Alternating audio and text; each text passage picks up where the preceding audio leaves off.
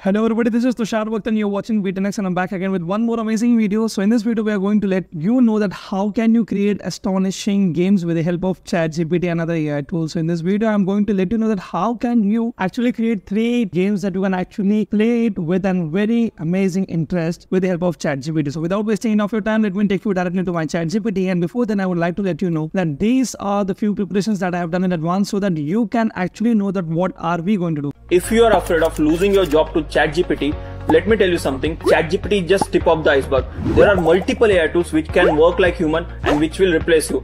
But AI won't replace you directly. A person using AI will. Be that person using AI. Learn art of using ChatGPT and other AI tools.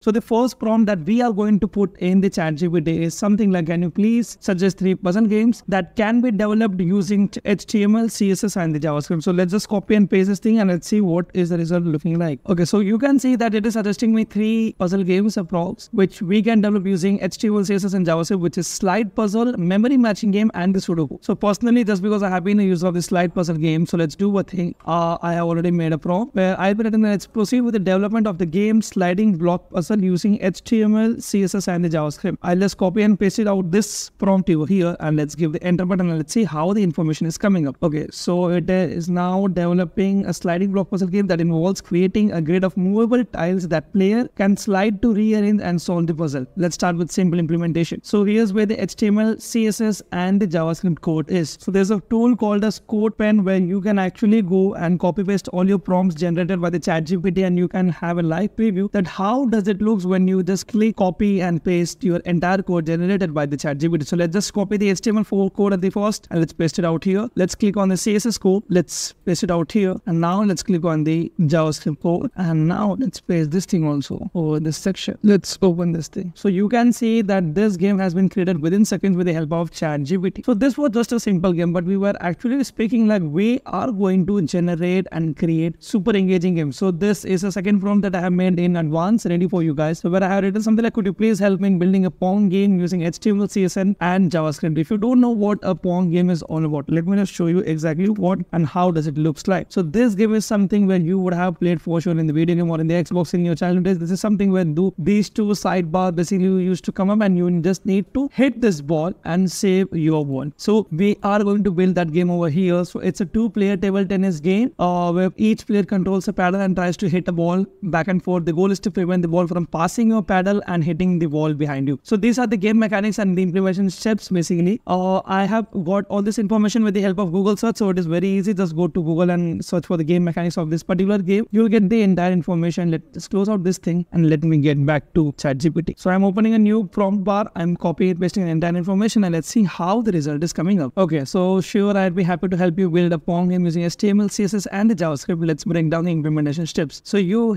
can see that the HTML code is generated and also the JavaScript, and notice that also a movement to the paddle using keyboard controls. It is automatically being added here just because we have given the right on. So if you want to have a detailed look at the prompt, I'll just open this thing. You can obviously pause the video and have a look at this thing so that you can have a better understanding. So now let's do a thing. So the first one is the HTML section. Just copy this thing. Let me just paste this thing. Get back to ChatGPT. Let's copy the JavaScript. Okay, so you can see that this is how the game will look like. So this is the Pong game, and now let me take you to the third and the most interactive game that we were talking about. Now we are going to build a very popular game which is called as the Flappy Bird. So we are just going to copy this thing. Okay, so just a second. You are someone who should get adapted with the AI technology because AI is not going to replace person, but yes, obviously a person using AI can replace another person. So what am I letting you know about is this workshop which is going to be connected by 2 IIT Kharagpur alumni, which will be done just for 9 rupees, and the cost of this thing basically it is less than the cost of a chai. I would say you are going to learn a lot of things with the help of this workshop. So you will be getting adapted with the AI technology. You will be getting to know how things work. Just go to the link mentioned in the description below, enroll for it and do get adapted with the AI technology. So all you have to do is just go to be10x.in/AI. Once you go to this website, you can see that you will be able to interact and apply for this course just for ₹9, and this is something which will will be connected by a very big founders of multi 7-figure companies. Let's get back to the video. I'll just